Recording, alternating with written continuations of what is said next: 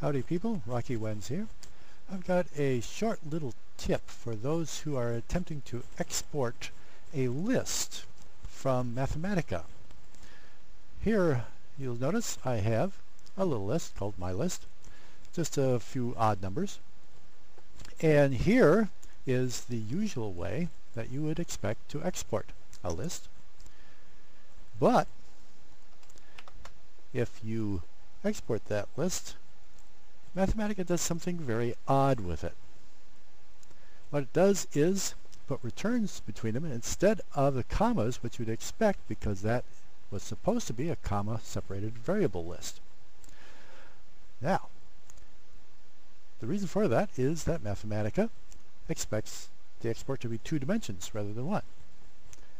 So, to export a 1-dimension list, here's a very simple little thing you do. Simply put what I call curly braces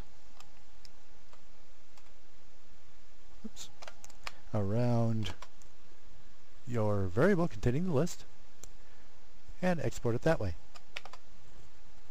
Lo and behold, your list is now comma separated. There you go.